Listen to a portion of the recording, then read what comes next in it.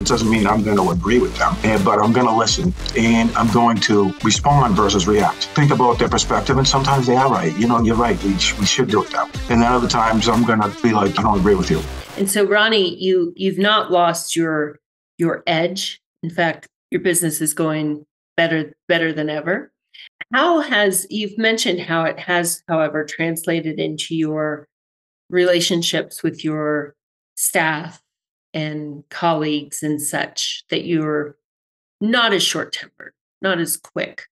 Tell us about that. I'm definitely patient with people, and I try to listen to their perspective. That doesn't mean, like you said, it doesn't mean I'm going to agree with them, but I'm going to listen, and I'm going to respond versus react, right? And take a breath and think about their perspective, and sometimes they are right. You're right. We should do it that way. Okay, I'm listening. And then other times I'm going to be like, I don't agree with you. So, and you can say it in a reasonable way, right? There's ways of saying things and there's ways of saying things. So I can say it without attacking. I can just say it as a matter of fact way. So it's been good. We've got a good energy in the office. And it's a joking office. I work with women. So I always kid with them, and I'm like, hey, sexual harassment goes two ways, girls, So,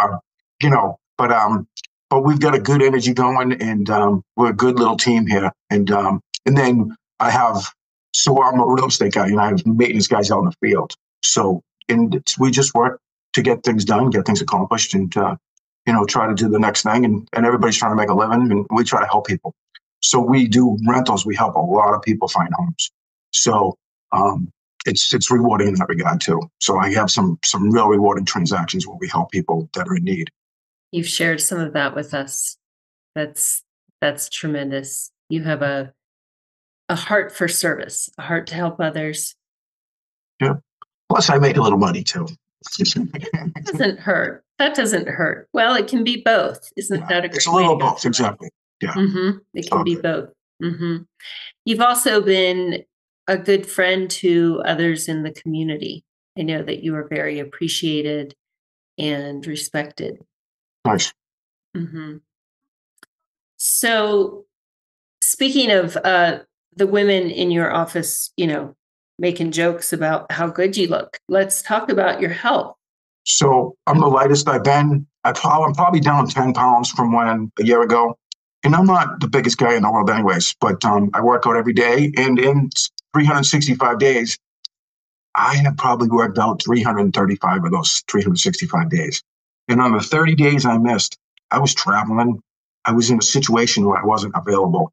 Whereas when I would miss in the past, I was calm because I was hungover. So I wouldn't show up, and I didn't want the guys I work out with to see me in that state. So I probably was working out more like 280 out of 365.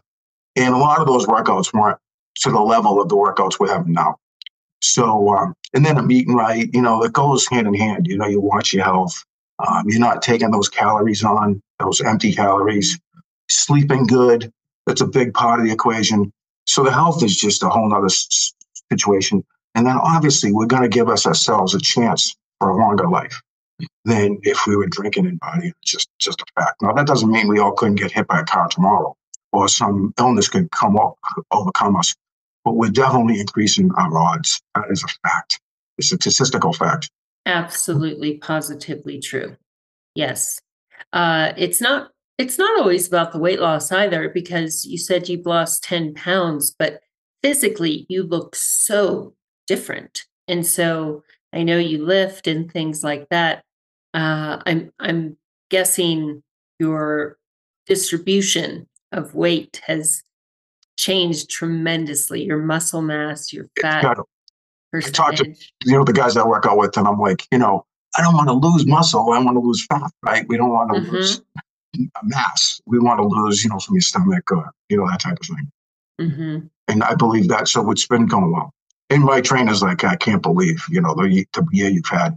And so I've shared some of my, we have sometimes profound comments, once or twice a month, or even more than that. But there's some profound stuff that goes down.